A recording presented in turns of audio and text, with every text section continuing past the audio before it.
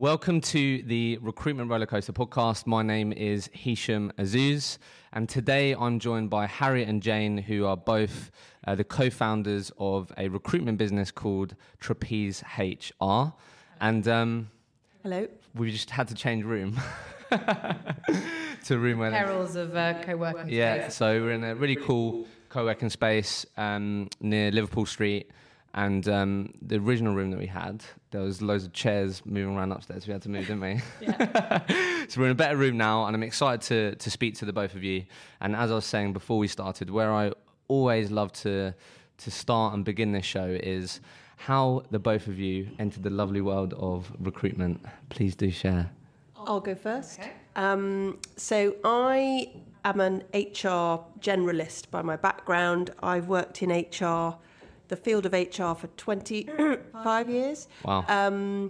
And as part of an HR job, a lot of recruitment is done, and I've always enjoyed the recruitment side of things. I've preferred hiring to firing, always. And it's something I've feel I sort of thrive in. And so when the opportunity to work more in recruitment in more recent years and then set up a recruitment business with Harriet, I was really excited to So you started in HR and then went into recruitment. So your perception of recruitment must have been interesting coming from that side and then going into recruitment. Yeah, and I've worked in lots of different industries doing HR. So I've worked in hospitality and leisure sectors, so sort of hotel companies, and then I moved into financial services and banking. So those two worlds are very different anyway. Yeah. How recruitment is done is very different in those worlds, and the type of people you're recruiting is very varied. And how did you get into recruitment, Harriet? I temped at Michael Page years and years ago just as a PA. Okay. Did some travelling and then actually started as a teacher, but someone I met at Michael Page started their own recruitment business. So I was asked to go and join him when he started about 15 years ago. And I decided, however much I loved teaching, it wasn't paying enough, so I'd go and join him. So I kind of fell into it. And I actually started there as more of a support for him and the other co-founder. And then just really, really enjoyed it. And that's so what was your perception of recruitment at that point? I knew that it was quite cutthroat because obviously Michael Page being very big and international, and I was in the city office, you had high targets, and it was kind of the periphery of my job. I didn't really get involved, but I heard about it and I saw, what a good biller and consultant was in their eyes and what a not so good. But I actually am a relationships-based person, so I was never looking at recruitment like that. I was never looking at it as billings. It was more around, actually, I really enjoy meeting people. Focus on relationships. Yeah, exactly. Yeah, that's really interesting. And then fell into Oakleaf, which is my old company, and where we met. Yeah, so to sort of set the scene then. So the both of you worked in recruitment for quite a long time. Yeah, fair to say. 20 years. Yeah, 20 years. Mm-hmm. So the both of you met at a recruitment agency called Oakleaf. Yeah, right. And you worked at Oakleaf for. I was there in total just over 10 years. 10 years, and then did you then went internal? Didn't you? You said. Yeah, so I was there for 8 years. Had twins, then moved into EasyJet in-house role for 2.5 years. Yeah. And then wanted to work more flexibly, so rejoined Oakleaf to start the flexible working desk with Jane. Okay, cool. And then that led you then to the point where you are today with Trapeze. And for you then, Jane, just so then everyone understands, so that's how you got to this point. And then yourself, Jane, how did you get to, so you started in HR, worked with a numerous amount of industries, and then you went to recruitment. So to wind back a few years, I have a family, and as my young family came along, the world of HR, and particularly HR in investment banking, wasn't as open-minded to how you could work in a job with sort of flexible working in mind. So I happily worked there flexibly for a number of years, but then when I had another child and I wanted to work more flexibly, but banking didn't enable that, I thought, right, I'm done here. I need to continue my career, but I still have my home commitments. So I set up myself as an HR consultant. Okay. And stayed in touch with quite a few recruiters in case some roles came along that I could do flexibly alongside my consulting. And I wanted to sort of do more in the world of flexible HR recruitment. The seeds were being sown back then, and I approached Oakleaf and had a chat with them about how setting up a desk, which Harriet and I then did together, could be something that they should be doing. Someone should be doing more about it, and they were very receptive to the idea. And that's where my recruitment focus sort of properly kicked in. And how long did you build that desk together for? I was there for 2.5 years doing it, and Jane, I think, for 3.5. Okay. And then after that, you then made the decision to start Trapeze. We were really enjoying what we were doing, and it became apparent that actually probably in the part-time kind of flexible space, we didn't have a lot of competitors, and we thought, why not go and do this ourselves and do it our way? All right. So just to be clear as well, what you guys and have done since up until that point, up until now, is completely dedicated to the flexible and part-time niche. The 4.5 years that Jane was at Oakleaf and the 2.5 years that I went back to, we dedicated to the part-time flexible market. Yeah, and that's what you do now, right? Yeah. And is it in different sectors, or is it just across sectors, SMEs, startups, and some more established businesses? Yeah. Okay, cool. So before we sort of unpack what's been going on, because how long has Trapeze been going on now for? 15 months. 15 months. Okay. Because I'm sure you've learned a lot along the way in that short time. I'd love to sort of get some of your perspectives on, I guess, leading up to that point, because I think the both of you have been on a really interesting journey, right, in terms of being internal to being an agency for nearly, over a decade, right, and yourself going from HR background, etc. So I guess just to help me understand, the people listening, the both of you then, have you had experiencing managing teams, building desks, etc.? Is that what you did over that time in the agency world, or was it not? Was that more yourself, or? No, I didn't ever choose to manage a team. Really? I think the opportunity wasn't there when I was first at Oakleaf because we were still growing. And then when I came back, I selfishly wanted to work flexibly, and therefore I don't think that always comes hand in hand with managing teams. So the both of you have always focused on billing for your own recruitment desk, building your own relationships, and building your own desk individually. Yeah. Okay, that's interesting. And okay then, so why don't we then? Because I think it will be really useful when we start talking about Trapeze. Let's focus on the time where the both of you were building up that particular market, the both of you. So probably the most common thing I get asked around is, Hisham, my biggest challenge, or what I'd love to get advice around through the people that come on the show, is people building desks, people building client relationships, and business development ultimately. So I guess, what's been your experience with that, and how have you typically focused and executed that in your career? I think this needs to be based. No, Jane can go. But this needs to be based on Trapeze, because I think we were at Oakleaf, it was PSL clients.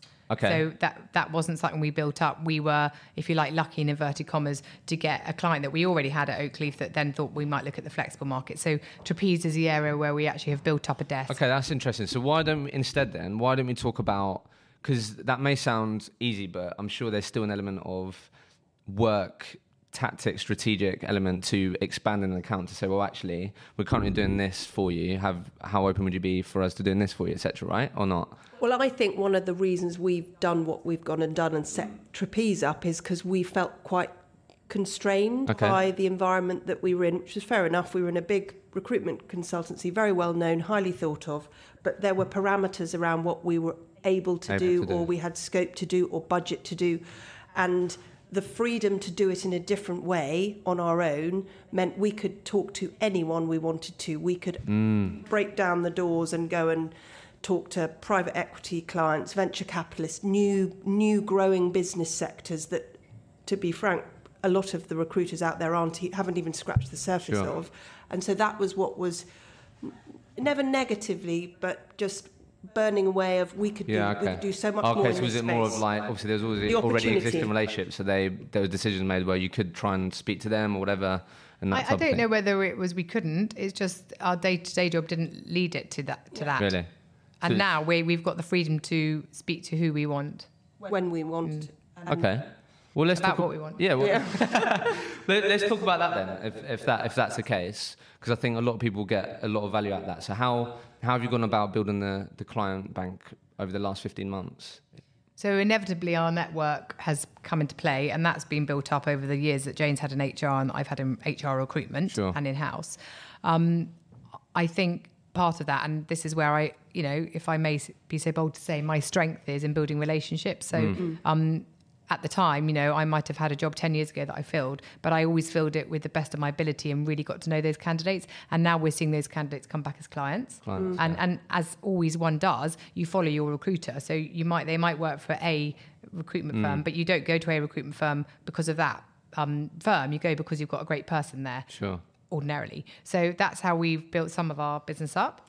And I think we've recognised that we're two people, we've got different strengths, capabilities, skill sets, and Harriet's recruitment sort of expertise and my sort of HR brain and the fact that I've worked in different sectors, and we've got some pretty extensive networks between us that we've very sort of openly gone to and met with and marketed our proposition to, and they've been very receptive to it.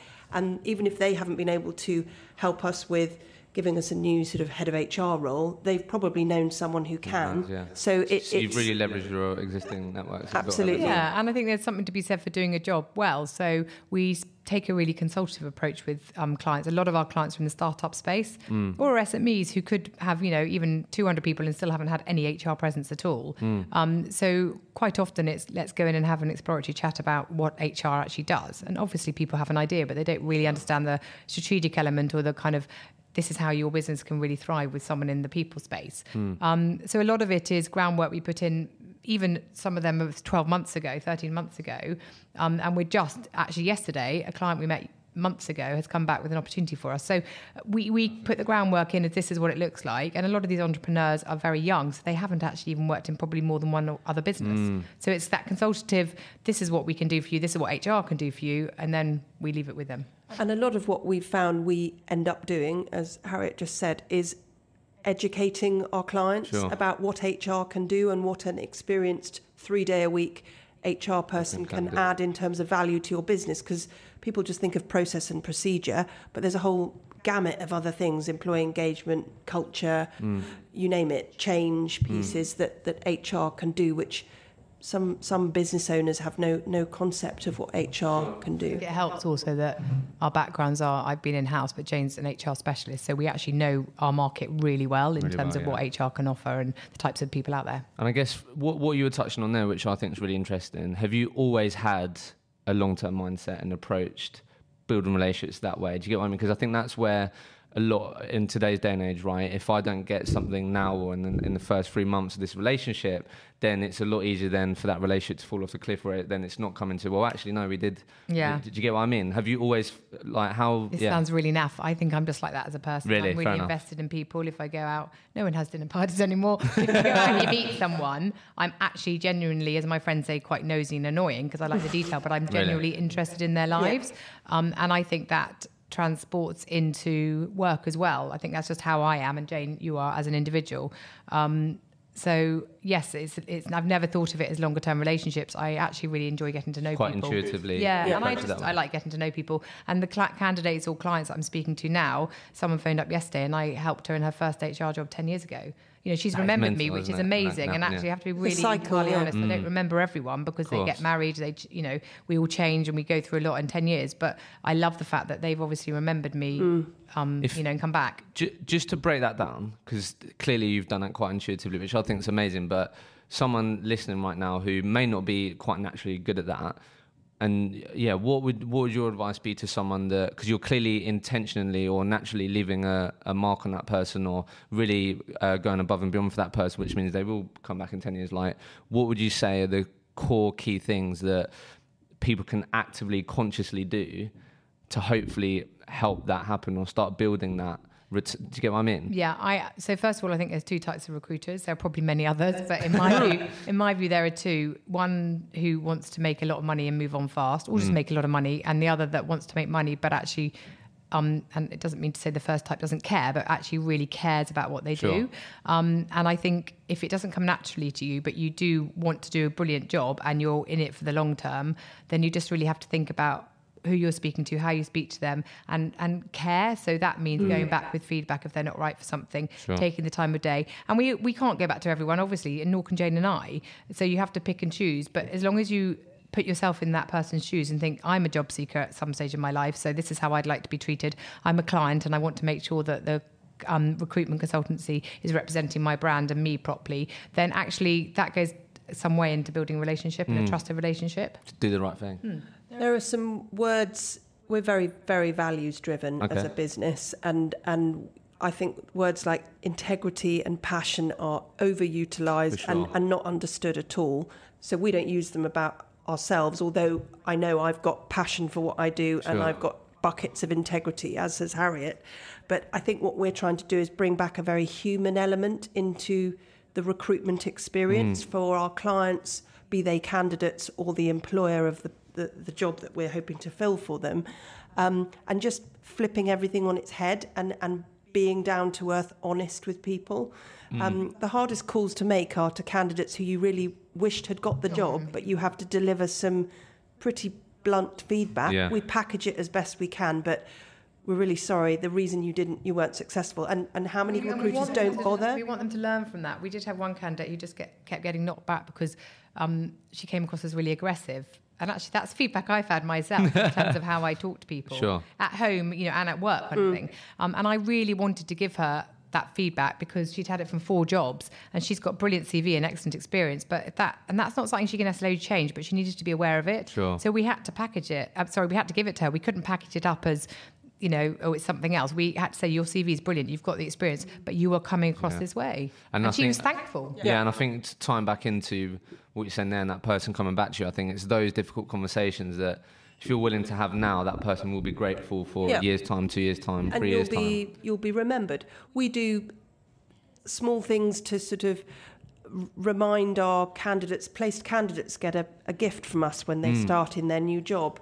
It's just a well done. We're so pleased that we've found you a great opportunity that enables you to work in the way you wanted to work, flexibly, etc. And as a nice little touches, little human touches that the bigger companies probably can't do. But we're small and we never plan to be too big. We have vision and ambition.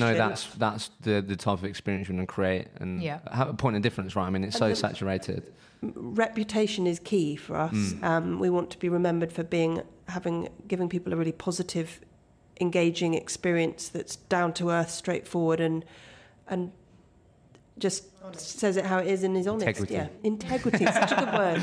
And I think just to, again, trying to make it as practical as possible for people who are listening, when you said around that client who came back recently and you actually had a meeting with them a while back, like how do you then structure that sort of process or structure it in your daily, weekly plan to make sure that does happen, if that makes sense? You get what I mean, in terms of cultivating these relationships, that long-term mindset, business development, leveraging network. Like, how does that typically form then in a typical day in your world?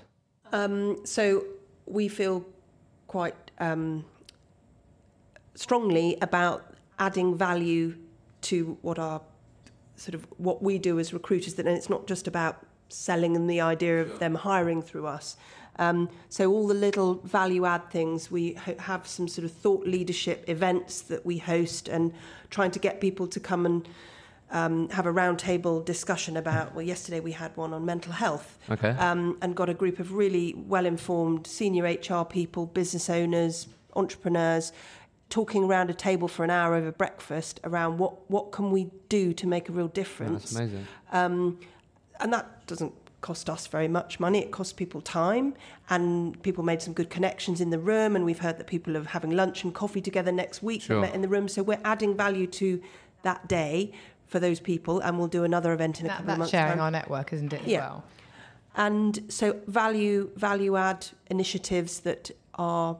So you've also implemented and strategically, obviously because you're paying forward and you want to put these people together and you're trying to actually make a positive difference, which is what you're about. But also then, I guess, for, let's say, client X that you spoke to 12 months ago, well, in between that, you can actually contact that person and say, well, we actually have an event, by the way. And so you've created other sort of touch points that... And we end up connecting quite a few clients outside our events anyway, because they might say, and it's maybe easier in inverted commas in the startup world because they need quite a lot of help in some areas and inspirational ideas. So it's easy to say, well, have you met John Smith, because actually he does this, and so we've connected that way.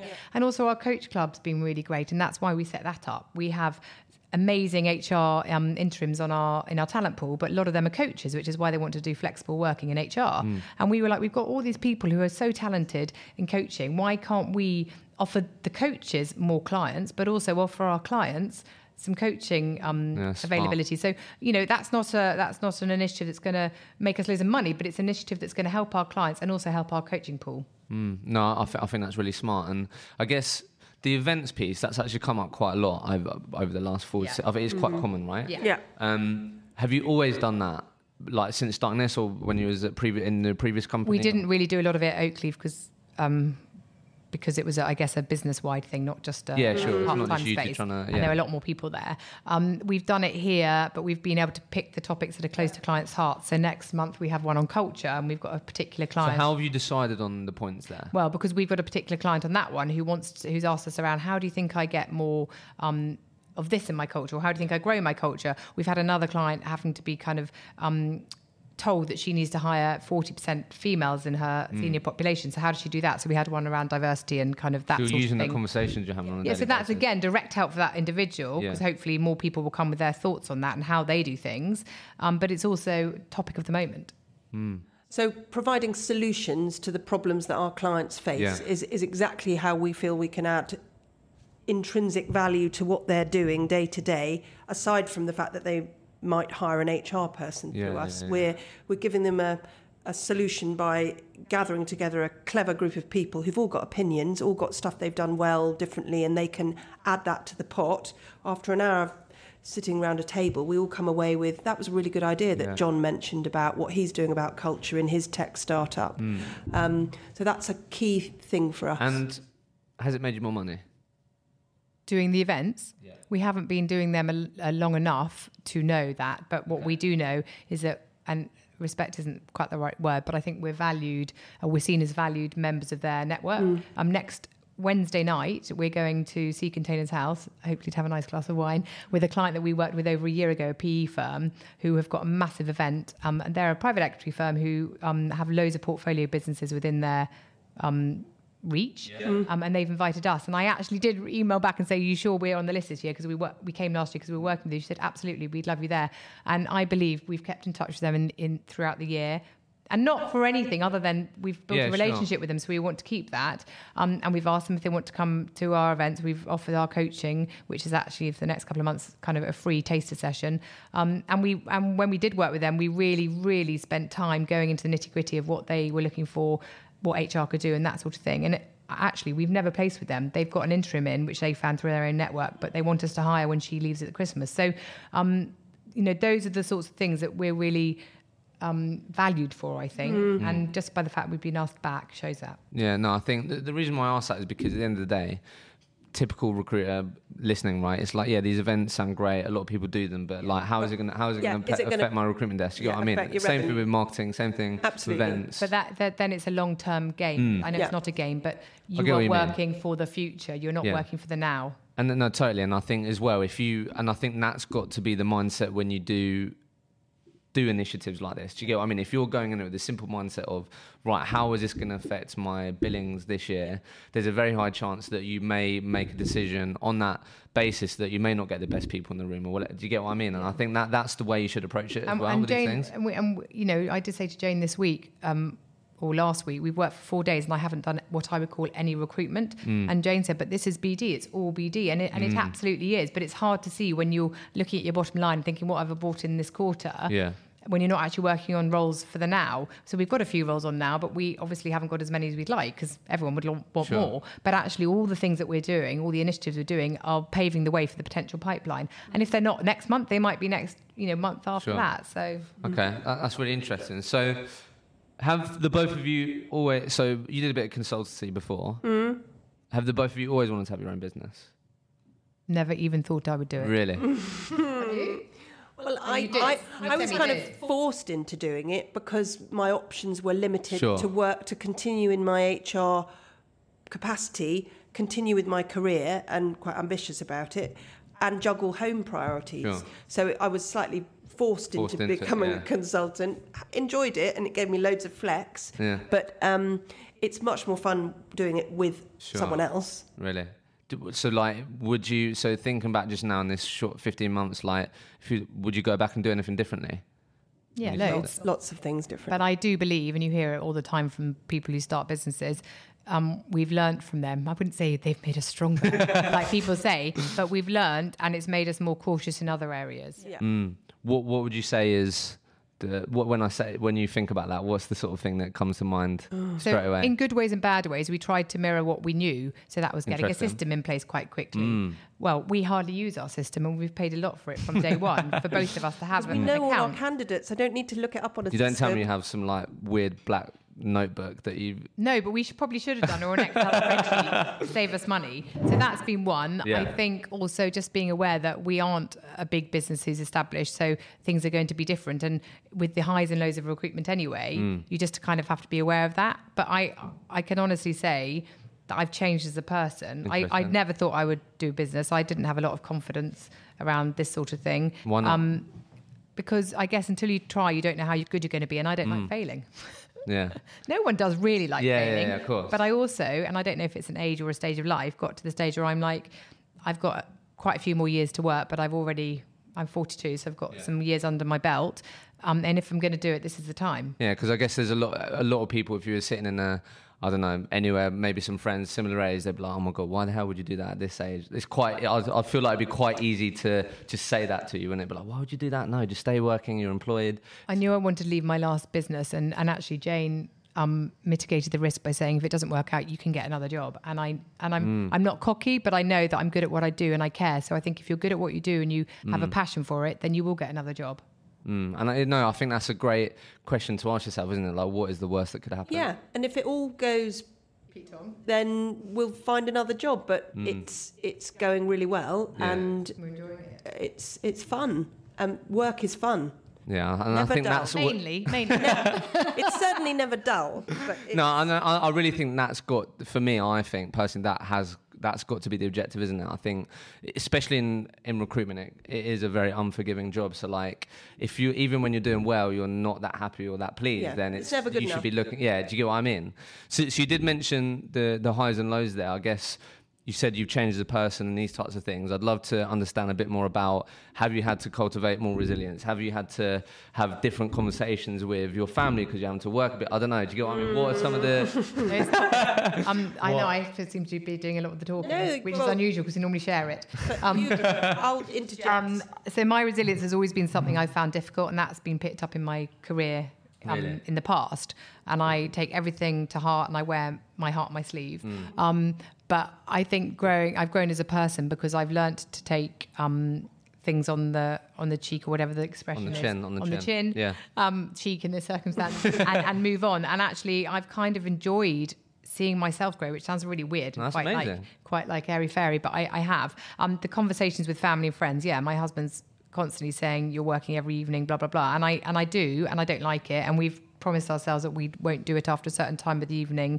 And we've got commitments elsewhere, either with family or, Pilates or whatever it might be. So we don't sit at our desk and work. But equally, that means that if we want to leave at 4:30 to go and pick our kids up from club early or whatever, then we can do that because we know we can always log on for an hour later in the evening. But my resilience has definitely changed and grown. How have you cultivated that then? Like you said it's airy fairy or whatever, but I think what you're talking about is self-awareness, right? You've noticed that, well, actually, the resilience is something that I did always have to work on. That's something that now I've really had to swallow and get better at. So have you, I don't know, included something in your daily habits, or I don't know, have you done anything that has cultivated that, or has it literally been, It's really little things, and this is going to sound bizarre to people who don't know me, but a lady on the train dropped some litter the other day, and I would ordinarily have got really annoyed with that and just sat there and thought to my mind, why is she dropping litter? If everyone dropped litter, this train would be covered in litter. I said to her as I got off the train, would you like me to pick that up for you and pop it in the bin? She said, no, I'll do it in a minute.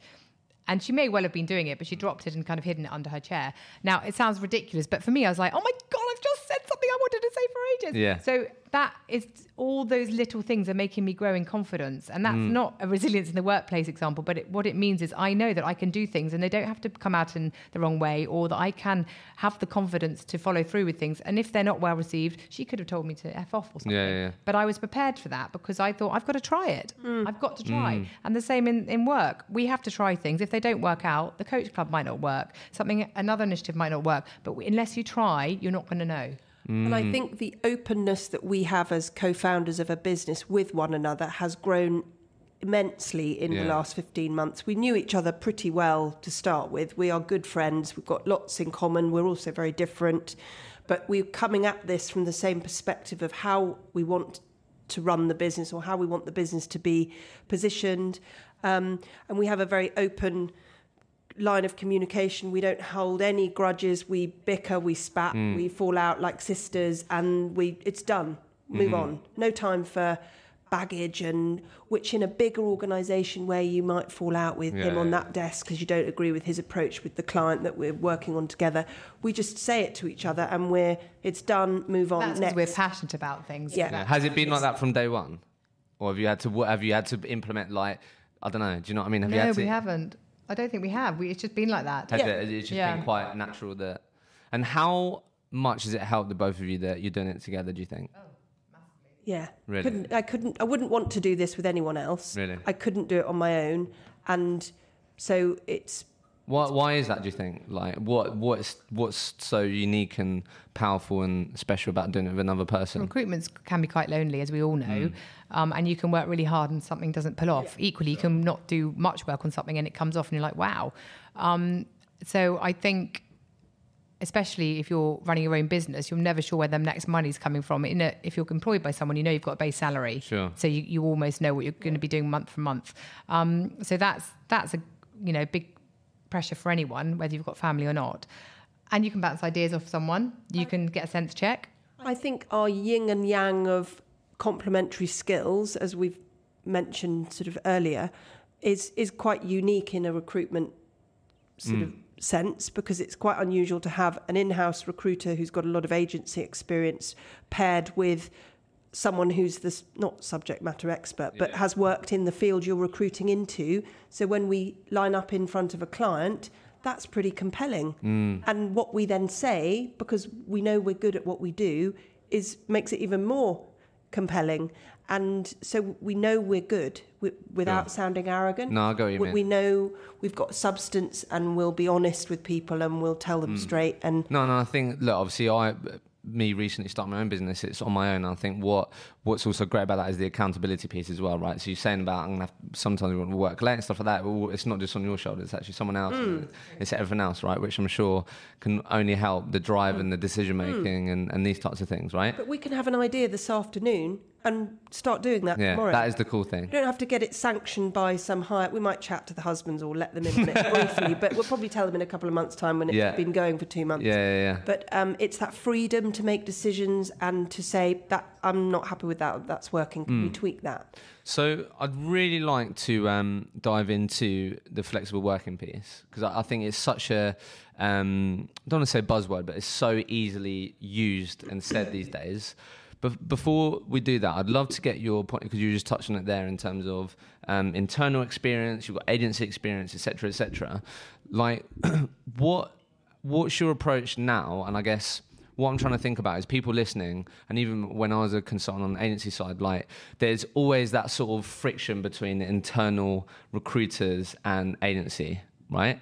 So, like, I guess people listening who do come up against that, who have always got that constant balance of, should I just go to that line manager, but internal recruiters tell me not to, and we've got a good relationship, I don't want to obviously damage that, etc. Like, what's been your sort of whole experience from being internal to agency, and what have you learned that has enabled you to make sure that you get the internal recruiter? Did you get what I mean? What would you think about that? So I have always, some might say, played by the book or been a bit boring. But even if I know the hiring manager really well, I would always then loop back in the recruiter or the HR person internally, because there's absolutely no point bypassing them, because at some stage you will come up against them as your main client in the near future, or even at that company. So again, that's about the relationship piece and the respect. So as I was just saying, what I'd love to get your thoughts on, being when you was an internal recruiter or when you're an internal, like, what do you think are the common mistakes recruiters make in terms of damaging that relationship? Because I'm sure you'd have experienced it then, because you've been on the agency side, you always was mindful of them playing by the book or whatever, but then going internal, like, what were the common... the flip side, so the other side is when I was internal and we use agencies, which wasn't that much, they would go straight to line and say, but I know James really well, and he's told me to send CVs. And I'll say, but that we have a process, and that's the thing. Everyone has a process, whether you're an agency or in-house, you have a process to follow. So if someone's bypassing that process, then there's no trail. There's actually no fairness in a sense, because other candidates haven't been able to get a look in. So I guess it's about giving everyone an opportunity. So I don't think it works to play the short game and try and get in there quicker. But the common mistake would be, well, actually, no, I know Harriet, and he said it's fine. And she says I'm great. And But then all of a sudden, the internal person probably got their back up a bit then, because you sort of stepped the line and, as you said, not respected their process, which is their process. Yes, and quite often that role might not materialise to anything, because, you've got people to get sign off with and everything else. So if they've gone in because James thinks that he's got a job, but he hasn't actually gone through the proper routes, you might end up doing all the work as an agent and actually not have anything done. So I just think it's always, even if James has asked you to work on it, you then loop in the recruiter and say, just so you know. And that's a conversation for the internal recruiter and the client to have, not for them necessarily to have with you. Yeah. And when I was on this sort of HR side of things, and that happened regularly, the recruiter would go straight to the line manager in the bank I was working in and say, well, I went to school with Jeremy, I want to send my CVs directly to Jeremy. And I was like, well, Jeremy's admin is not very good. He will lose your CVs. We will have no trail of what's gone where. And to be frank, if you upset me on this, then we'll just blacklist you and we won't use you as a recruiter. And you then tell your boss that that's happened. So I suggest you play ball. It's a bit of respect, isn't it, for the in-house recruiter? I mean, I think it is. I think it's, you said in a nutshell, respect the process. It's their process. It's their.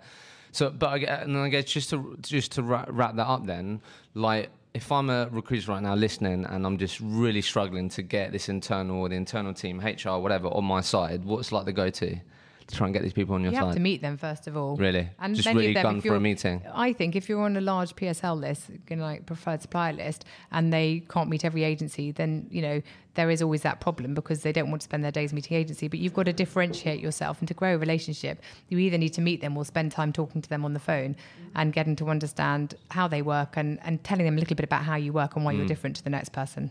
Okay. And how you would like the recruiter to behave differently. How can we be different to A, B, and C next So ask agency? those types of questions. Yeah.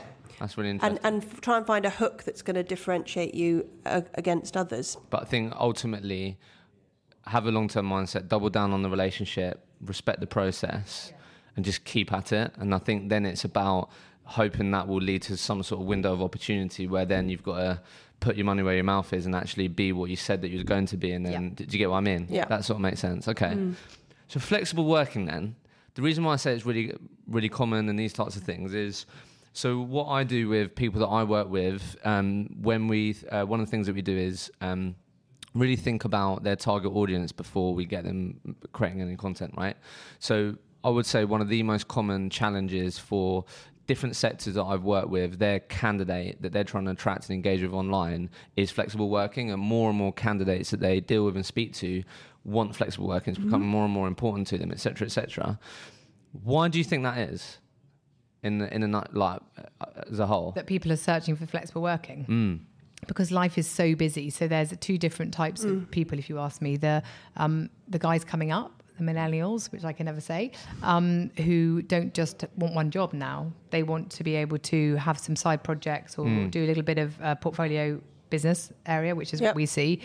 Or there's people at a certain stage of life who actually think, I've worked really hard 5 days a week, and as we grew up as kind of 8 to 6 or whatever it might be, and I want to do something different. So they might have elder care responsibilities, they might have childcare, they might want to do yoga, they might just actually want to spend their day off riding. We've got quite a few candidates who do exercise on their day off and write books, some of them. So I think life is now entwined so much with work and home life. It's not two separate things, that people actually see it as, if I can get a bit of flexibility in my job, doesn't necessarily mean part-time, but it can mean agile working, then it'll enable me to do other things. And would you say that typically, again, and quite broad, but that could typically enable people to have a bit more happiness in their life? And do you know what I mean? Absolutely. And also with technology nowadays, as we all know, so it's not a new thing, you can work from anywhere. So if you've got a long commute, or even if you haven't, you could save that money or time on commute and maybe go for a run in the morning, or actually just have a coffee quietly in your house, or whatever it might be, but you're not always having to run out the door or something. So you gain 2 hours back, 10, Sure. How realistic is this in recruitment? you only need to look around to see that, to try and be attractive to potential recruiters. Agencies are offering all kinds of things: unlimited holiday, flexibility, working from home, no core hours. So I do think it's realistic. When I was in my old business in the early days, there used to be a lot of clock watching from my manager and from me. He would be waiting for 6 o'clock until I could leave, and I'd be waiting till 6 o'clock because I'd done all my stuff and I was ready to go. I was the highest biller on some of those occasions, but I'd done my work and I was ready to go. So I don't think the hours you work necessarily dictate how good and successful you are. I think if you're sensible and you want to do a good job, then that is irrespective of the hours. And when we talk to clients today, yesterday, tomorrow, when we go in and see them, we encourage clients not to think about hours and days, think about output. Interesting. What do you want this person to achieve in a day or in a week? And the project that needs to be completed, and you have to judge people on their performance, and this is my HR brain obviously kicking in as well, not about whether someone did 9 to 6 5 days a week, because they could have been doing nothing in those hours, or very ineffectual work, or very unprofitable work for the business. But if you judge people on what they produce and deliver, and how they come across to clients in those meetings, and because they're happier because they've got a slightly shorter day today because they get to go home and walk their dog, or I really like the way that you put that. And I guess what would you say is the typical sort of challenge or pushback a typical business owner would give you or give me if I'm saying, look, I'd love the opportunity to have a bit more flexible? Like, what do you think is a typical challenge for a business owner that's sort of holding them back from going, I'm not sure, I want them to be at the desk all day? Like, I'm not, do you know what I mean? What's a typical... It's just their preconceived perception. Sort of ideas, or how they had to work, and it's a generational thing. The guys and girls that we speak to who are in these new age businesses, tech, high growth startups, private equity backed, new world sectors, everyone there expects to work flexibly. It's not. It's just the standard, the expectation. It's a perception. It's the more traditional financial services, investment banking, legal, accountancy, where everyone always works Monday to Friday in our organisation. It's a little bit more of an alien concept. They're missing out on talent. That's our biggest thing. There is a massive talent pool, which is one of the main reasons we started this. There's a massive talent pool of candidates who want to work differently. Women, men, all ages, all shapes or sizes, who want to work differently, but because they're not offered opportunities, they're missing out. I absolutely love that, and I couldn't agree more with that. Just thinking back to, so I recruit in the insurance sector, and as soon as someone says to you, I can only do 4 days a week, straight away it's like, I can't do anything with that person then. No, and it's so true. You get put into the too difficult to help box. Yeah, totally. And I was that candidate when I was leaving the bank, where I decided to go to consultancy from, because I just sort of, hi Jane, sort of consultant on the end of the phone, talking to Jane Middleton, who's a candidate. We like her. She seems quite decent quality as an HR person. The minute I said, I'm really looking for 3 days, we haven't had a 3-day job on for years. and this was 10 years ago. The world has changed immeasurably. And in our time, just doing trapeze, it's come on. The dial is shifting. Yeah. And these new businesses that are promoting it, that it's not unusual to be enabled to work more flexibly, that's great. That's pushing the dial even more. I'd love to get your perspective of, and I guess advice for people listening. Like, if I'm listening right now, and I've done recruitment for a while, and I'm more than capable of being responsible for working at home or wherever it is, because I'm comfortable managing my diary and whatever, right? How can I approach that subject with a recruit? Like, how would you go about approaching that recruitment business owner, going, look, I feel like you can trust me, like, how can I start proposing flexible working? So a good track record in terms of billings and being there, rather than absent, helps, obviously, because if you're someone who's underperforming and you're not showing up, then that's that difficult. Trust thing. And actually, Oakley for me was the prime example. I'd been there for a few years. Before I had kids, I worked 4 days a week. And that's just because I wanted to work 4 days a week. I wanted a day at home, had a long commute that I wanted to just do stuff on. So I had a conversation, and I talked about the fact that actually I would be better in terms of how I worked. I'm smarter in my work. if they could give me a trial with 4-day week. And obviously we had to talk a little bit more detail about how it would work, who covers my work on the day off, how that might work if someone placed a job I got. But actually it worked really well, and I did it for a whole year, and then I actually fell pregnant, so I left anyway. But But I guess it start with actually, let's be honest with yourself. Have you bred trust with the person that employs you?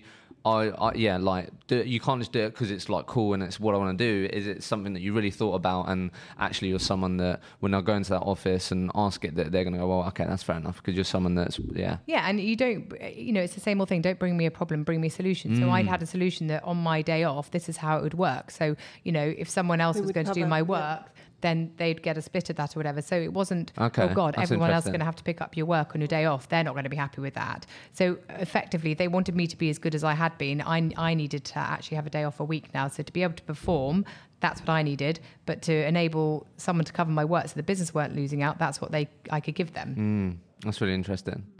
So, okay. Yeah, because I'm just trying to think, like, I guess it's a mixture of, first and foremost, make sure you've built some real trust and they trust you, and then it's like actually put a bit of a business case together and actually think about it strategically and smart if it's something you really want. And I guess there's a real element then as well, is like, is it actually something that you want? Do you know what I mean? Because I think it could be, like, for my friend who's a recruiter, he works 4 days a week. Like, that sounds great on the face of it, but how does he actually structure his day? Like, how does that actually work? Is that something that would work for me? But I guess there would be an element, as you just said there, a trial period, because you don't know until you try it, obviously. But if you do try it and you work at home, it's like, oh my God, I hate it. Like, I need to be running the office, blah, blah, blah. But you don't know until you try, I guess, right? And if there's a recruiter out there wanting to work more flexibly, then A, why haven't they contacted Trapeze HR? And B, maybe think about other people in your organisation. I'm thinking female in particular. If there's people in your organisation who are at your stage of life, who are challenged with childcare issues, and if you can afford to drop to 3 days, have a conversation, put yourselves together as a job share, and proposition your business owner and say, could we share a job, and we'll come up with some clever commission structure. And I think it comes back to that question, what's the worst that could happen, right? Exactly. And if you're miserable and you're going to leave anyway, at least try the known trusted route of your employer that's paying your salary currently. Yeah. And it could be win-win. You keep your client relationships, you get that continuity, everyone gets continuity, known colleagues. Because I think that you touched on an interesting point there. So a while back I did a sort of Women in Recruitment week, and sort of what came out of that, which was really interesting, is obviously there's always conversation. I think it's across most sectors why there's less obviously female CEOs and all these types of things, right? And I think a real big part of that is that obviously as a guy, I don't get to a point where I'm pregnant and I've got to make the decision where it's like, okay, so I've worked my absolute socks off to get to the point where I am in my career, but now I've got this sort of really weird decision where I've got to pick, okay, am I going to start a family, or am I going to, and then in the types of organisations that I work in, it's actually either or. It's not, well, actually you can do both, and we're going to. Would that be fair to say? I think that's a real impact on why there isn't a lot of females at the top of the food chain or whatever, because they've had to make that decision. Yeah, it's mental. And what I think, again, we talked earlier about our job is sort of pioneers or ambassadors of the flex working movement in HR. I had a complete mind blank about what I was going to say. It will come to me. And that our education and awareness building side of what we do, which again, some larger recruitment owners would probably think, I don't want my recruiters going in talking to clients and sort of consulting to them. I want them getting jobs on. Where are the jobs? Well, part of our work is almost like a social purpose element to it. Whereas if we can educate some business owners to recruit differently and think about, if you hire Janet 3 days a week to run your HR platform, and she's going to cost you 50 grand for the 3 days. She used to earn 120 in her old job, but she doesn't need to earn that anymore. But what you're going to get, clout, the clout, the experience, the credentials, the senior management capability is you can't buy that. And if you paid 50 grand for a 5 day a week person, you'd get a much different level of experience. So you've sort of gone on to the point where I wanted to ask you about, to sort of finalise this again, thinking about people listening and the conversations they're having, because these recruiters now will be constantly be getting the question, oh, is there flexible working, these types of things. So then what I was just trying to say on the flip side that you sort of touched on there is, if I'm a recruiter right now and I've really started to notice that candidates that I'm now working for 4 years ago didn't say flexible working is important, how can I now approach that with a client that I've got? Did you get what I mean? So I think, is it coming from the education piece? And recruiter goes to client and says, I've got some brilliant 5-day-a-week candidates, but I'd love you to look at this 4-day person. They are really, really high quality. I'd say they're probably as good, if not better, than the 5-day people. Please consider him or her. So is it, again, thinking of, if I'm a recruiter listening, I'm going, right, okay, so there are definitely a bank of people in my market right now that only want 3 days or 4 days, but my client hasn't told me that they're open to flexible working, but everyone's telling me they want it. Is it then making sure firstly that these people are actually good. Secondly, obviously, actually creating a bit of a business case and making sure that business case is solving a real problem, and talking about sort of the way that you just spoken about there. Well, actually, this person can achieve this for your business on less time, and she did cost this, but it should cost that. So actually really put together a really good business case. Yep. Particularly if you're in an environment where you're struggling to find the client talent, then why not suggest someone... talent pool. Yeah, and you're then being a creative, imaginative, entrepreneurial recruiter for your client. And someone who isn't great is just going to go, yes, client, I can do that. Yeah, yes, or client, no, and I not haven't push got back, be anyone. consultative. Yeah, that's really interesting. So that's really cool. Conscious of time.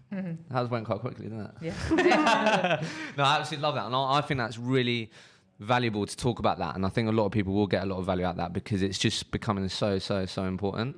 So just to finish off then, before I ask what the both of you are excited about and these types of things, like, how do you see this planning out in terms of this whole flexible working thing in the next sort of 5 to 10 years? Obviously, you guys are banking on it quite a bit. It's already changed, as Jane said, in the 4 years. But even if I look back to when I wanted to work flexibly 10 years ago, so my kids are 8, but as I said, I started working 4 days a week before that. It's already changed. Technology's enabled you to work wherever you want to work and however you want to work. So actually being present in the office isn't so key. There are some jobs, and HR is one of them, where you have to see your client group and get to know them and build that trust. So obviously there's that, I need that face-to-face time element. But I think it's only going to go stronger. Look at the world around you. Look at the startups. Look at the SMEs. Look at the new generation coming through. They don't expect to be in an office space the whole time. Look at this office we're in, co-working space.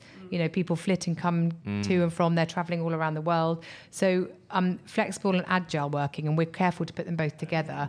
Part-time used to be what we talked about in our old business, but flexible and agile is now, because that what is can the mean... difference? Just because so part-time is probably now, 2 or 3 or 4 days a week. So set days, I work part-time. Whereas agile is you can work how you want to in terms of the hours. So it could be 9 to 3 or 10 to 2. It could be from home. So there's that kind of agile workforce where some offices grow so big they don't have a physical office space for everyone. So there's kind of that agile hot desking, and sometimes you work from a home base or you work somewhere else.